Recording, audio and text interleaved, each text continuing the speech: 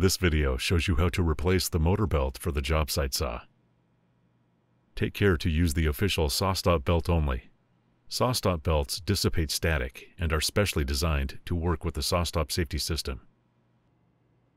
Turn off the saw and then remove the lockout key.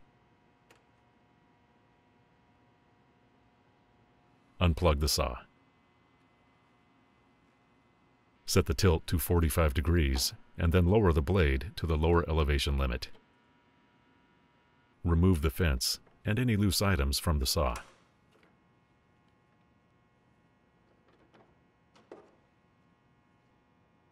Wind the cord.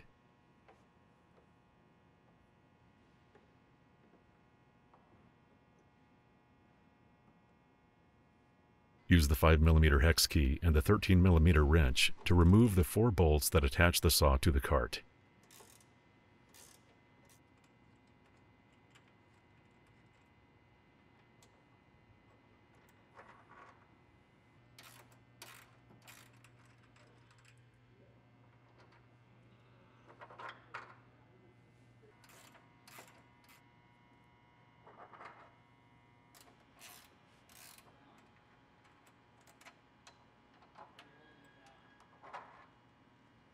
With the help of an assistant, lift the saw off the cart. Place the saw so that it's upside down on a flat surface. Remove the 15 Phillips screws that attach the cabinet base to the cabinet. Use a magnetized screwdriver or magnet to lift the screws out.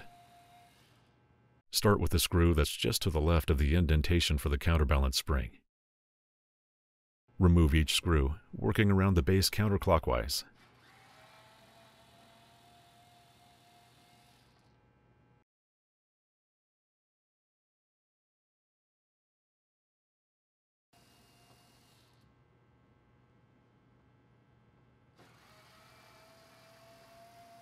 There's a little pressure from the counterbalance spring, and the base will spring upwards when you remove the final screw.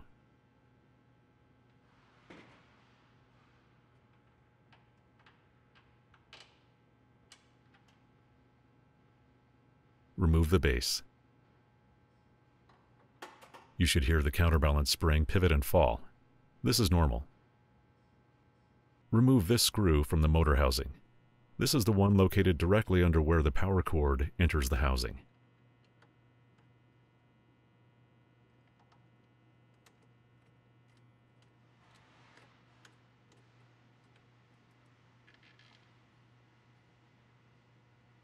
Remove the 4 motor mount cap screws.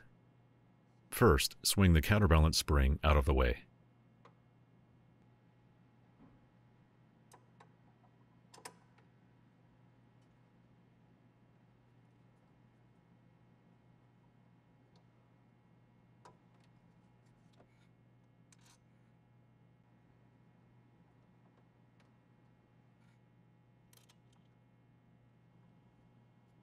The belt has the cap screws under tension. The tension will release as you remove the cap screws.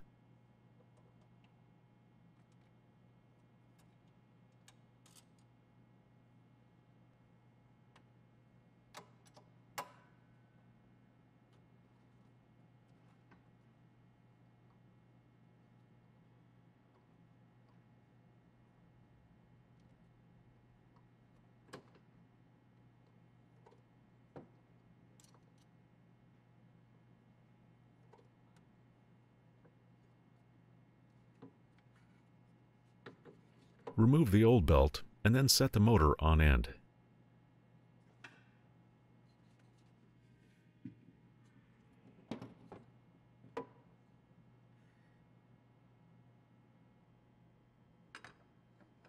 Use the M5 by 50mm cap screw that was included with the belt to attach the arbor nut wrench to the motor plate. Hand tighten the cap screw.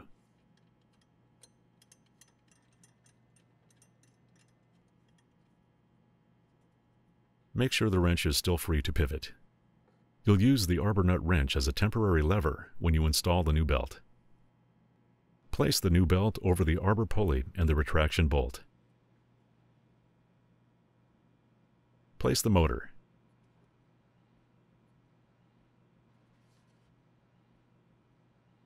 Make sure the motor pulley is on the inside of the belt. Hook the belt with the motor pulley. Reinstall one of the motor mount cap screws in this location. This cap screw will serve as a pivot when you tighten the belt.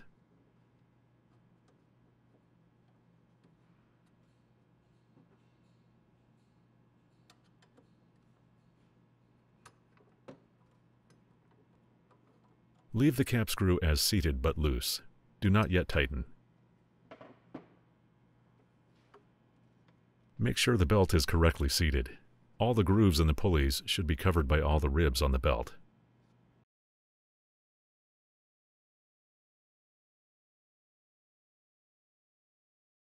Pull the arbor nut wrench to put tension on the belt and align the motor mounting holes. Install another cap screw.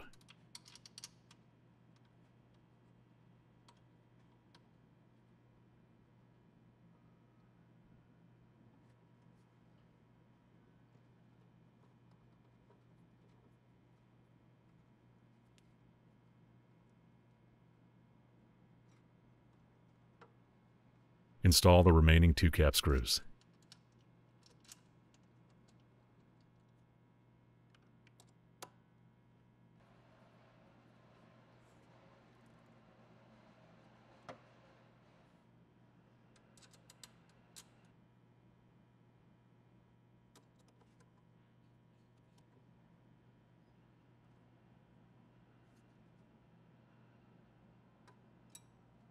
Remove the arbor nut wrench.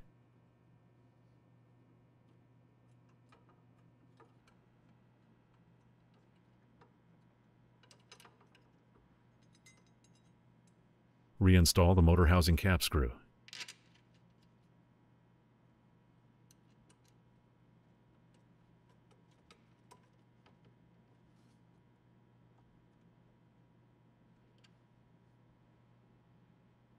Make sure all the cap screws are tight.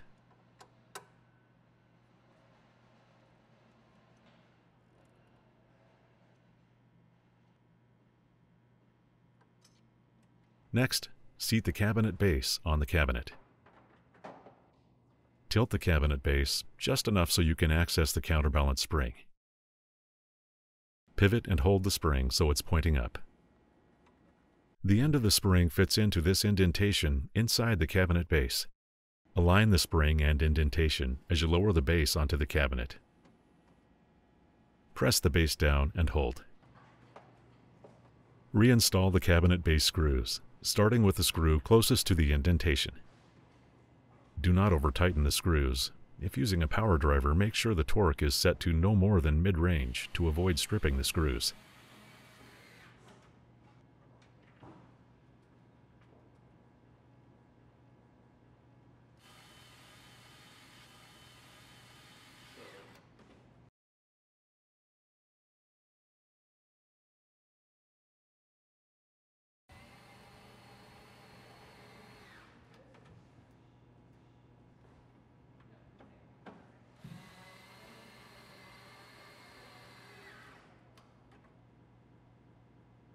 Place the saw on the cart.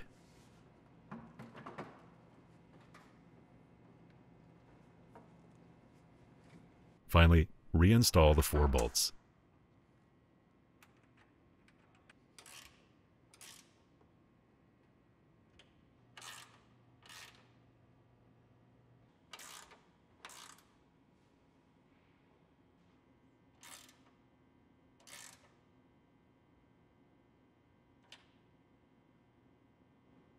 Purchase the belt and other parts at our online parts store.